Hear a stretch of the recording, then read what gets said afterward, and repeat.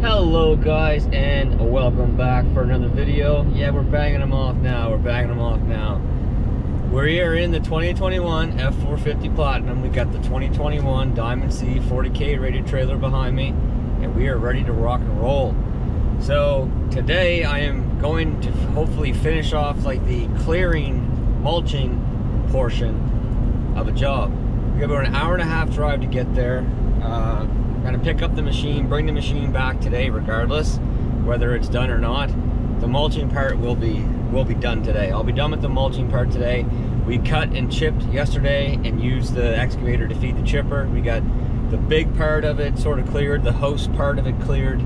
It's soft, it's rocky, it's uneven. It's honestly a bit of a nightmare job to work with as far as that goes. When I get there, I'm gonna swap out the bucket and put the mulcher on, and we're going to clean up that lot. So this is the 5th season for that mulcher, and for the excavator and the mulcher. So the 5th season. So by now, I certainly know whether it's a good setup or not, and I can tell you that it's been top notch. It's done well for me. It's paid for itself 100 times over, to be honest, compared to using a chipper and bush saws and all that sort of stuff. It's done really well. I had to make some modifications to it, which I'll show you guys when I get there, and I'll explain more when I get there. But I get asked a ton. You know, I'm looking to get into the industry. How's your Kubota been doing? How's the FAE doing? Would you buy the same head?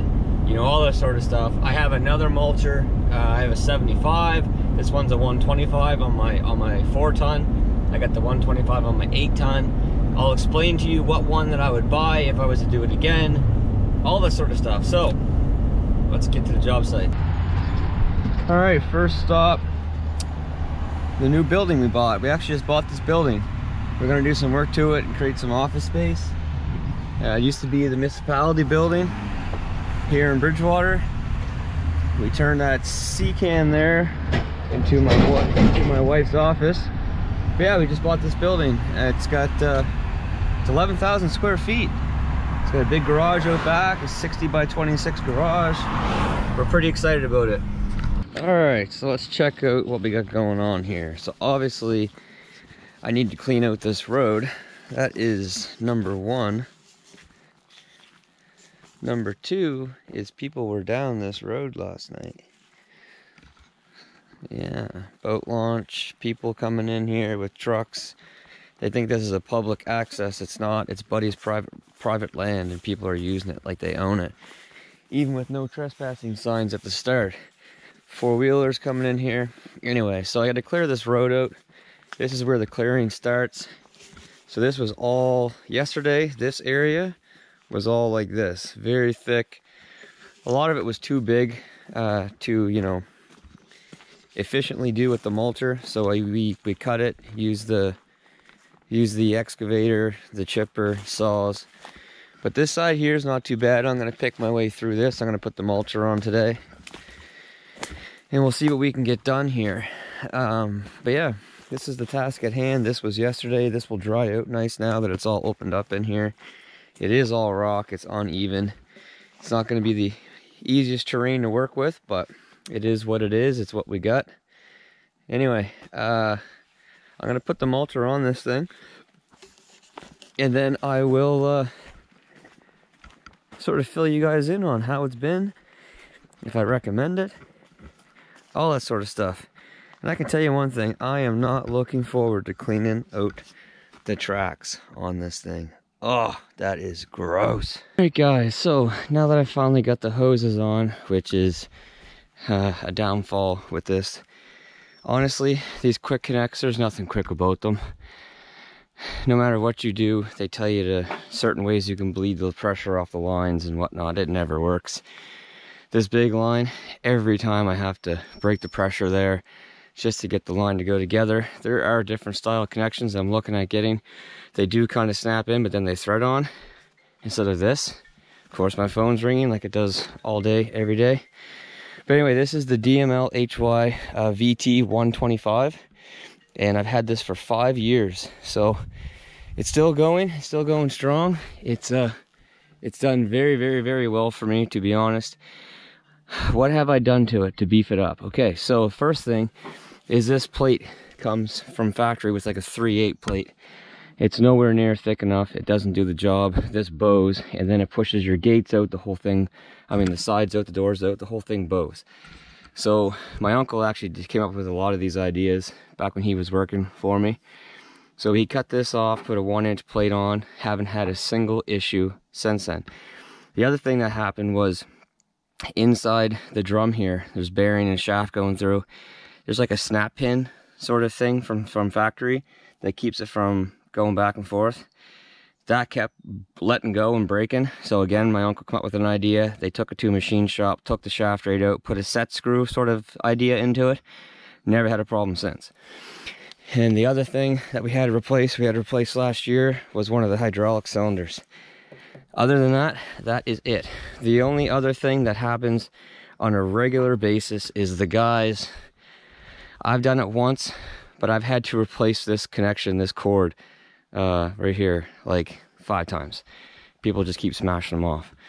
But other than that, no issues with the mulcher whatsoever. This thing has done so well, matched up to this machine. If I was going to do it again, I think I'd go with the 100 versus the 125, because all it is the length of your drum. And if you're into smaller stuff all the time, the 125 is good because you get an extra width, extra cut as you're going. But if you're into decent sized stuff like I am today, that actually hurts you because you have a bigger drum to spin with the same amount of hydraulic flow. So if I was going to do this again, I would definitely do the FAE, hands down, 100%, nothing but FAE.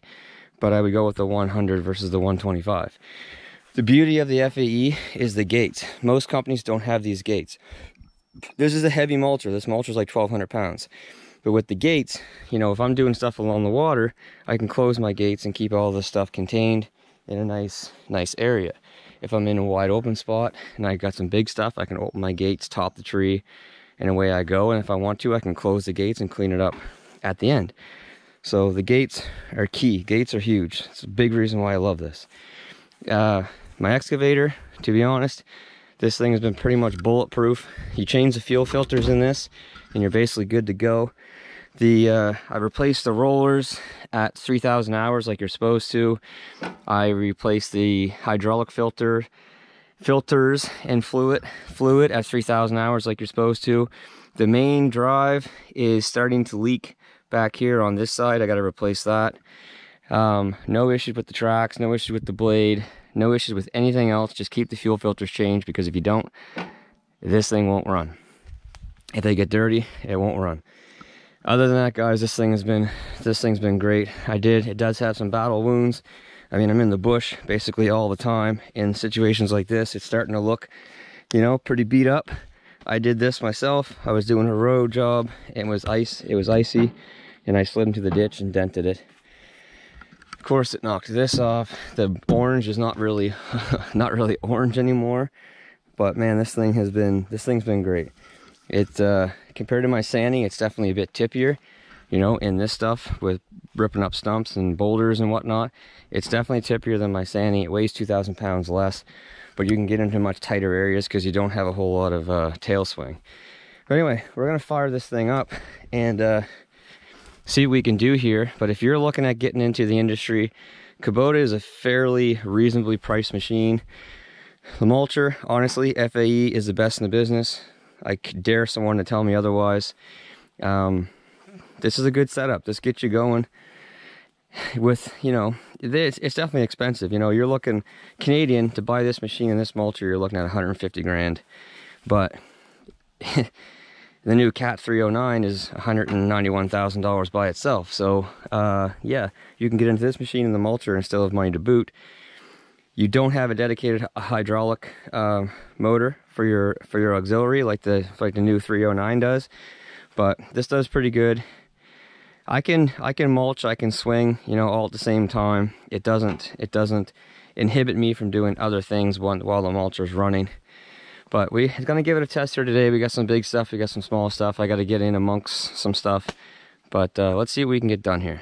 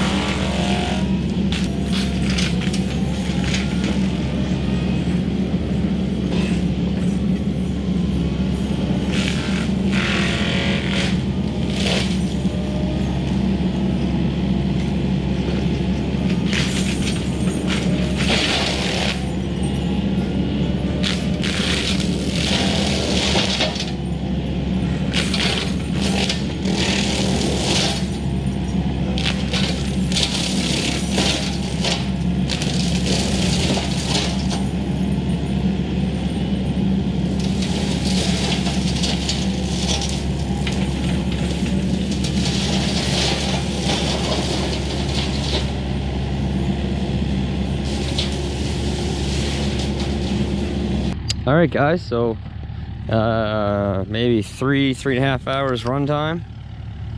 We got that side cleaned up good enough with the mulcher. Definitely have to come back in with the saw. He doesn't want all these trees left, but you know, you just kind of mark them up with the excavator if you're trying to get too close to one tree or the other. So, you know, we'll clean up around these trees. I'll get him to mark which ones he wants to keep to begin with. Those small ones I'll clean up before I leave. But yeah, you see it in action. It does a great job. This was completely a day ago. Well, I guess not quite a day ago at this time, but yesterday morning this was all like this. You seen how thick it was on this side? You see how thick it is there? You couldn't even walk down this road even in the morning. I mean, now look at the driveway. Driveway's wide open and good to go. I gotta come back in with the excavator, the Nissan. I'm gonna come back in with my 95 and the chipper. We'll clean up this straggly stuff, rip out all these stumps, grub that side off, and get ready to go. I will clean up a little bit of this on my way out, just do a better job of hitting it with the mulcher, but it's a lot of rock in here. I don't want to smash up my teeth too bad, but yeah, there it is. Honestly, if you're looking to get into the game, I would highly recommend this setup. If you're gonna run an excavator with the mulcher, definitely get yourself the smash proof glass, because I can't count how many times I would have had sticks or something going through my windshield. Even yesterday, grubbing this lot off, I had a rock fling back and hit the windshield, and if it was glass it probably would have broke, to be honest. But yeah, no, it does a good job. And guys always ask me, why are you using an excavator and not a track skid steer? Well, look at the terrain we have here. It's all rock, it's all dips. A skid steer would be no good to me at all on this stuff. I'd have my teeth completely ruined. It just doesn't work. For what I'm doing, it doesn't work. If I'm gonna run one machine, it's gonna be an excavator. I'd love to add a skid steer, but definitely not by itself. And you know, a lot of my work also is roadsides for the tower sites and stuff. And you're trying to get the ditches, and you can't do that with a skid. The best situation for me is an excavator, hands down. The Kubota's done good. I really can't say anything bad about it whatsoever. It's banged up. It looks like crap right now, to be honest, especially behind the new truck and the new trailer. It looks kind of funny, but it is what it is. But anyway, guys, I'm gonna get this thing loaded up. We're gonna come back in and clean this up a bit more next week with the other machine and the chipper and the saws. And he's gonna have a beautiful spot down here. Like, you can really picture it now with the lake. The lake's right there. We'll come back, you know, when we come back, we're gonna clean up that row, you know, along the water, so you can get a beautiful view of the water. Might even scrape some of that high bank that are down, so he doesn't have to climb up over top of the bank to see the lake. But no, he's in a nice spot. He's a buddy of mine. Of course, I'm giving him a good deal. Oh, they're going, big blue heron. Yeah, I'll probably grab the excavator and knock this bank down some too. Definitely stay away from the water, but the high water mark is good. We're not gonna affect anything by scraping that top off. I won't touch any of the rocks or anything like that. Whole crap load of geese right over there. But anyway, guys, that's gonna do it for this one. Hope you enjoy the video. Any questions at all, hit me up. I know I've answered a ton of questions over the years on this thing, on this setup. I should be a sales guy for FAE, to be honest, because I think I've sold them a lot of mulchers for excavators. I'm getting too many people in the business, and I'm starting to get some competition around here. Anyway, guys, until next time, take care, stay safe, and we'll see you then. Bye.